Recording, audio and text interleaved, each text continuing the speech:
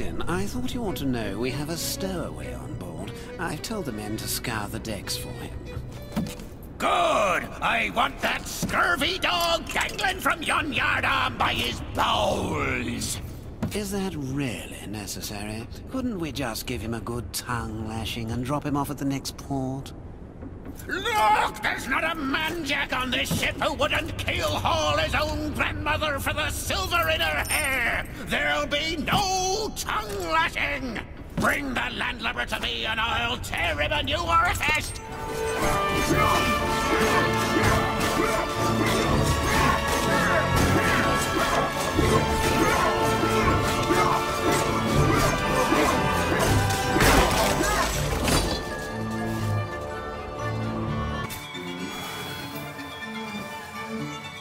The ghost ship captain is as tough as old sea boots.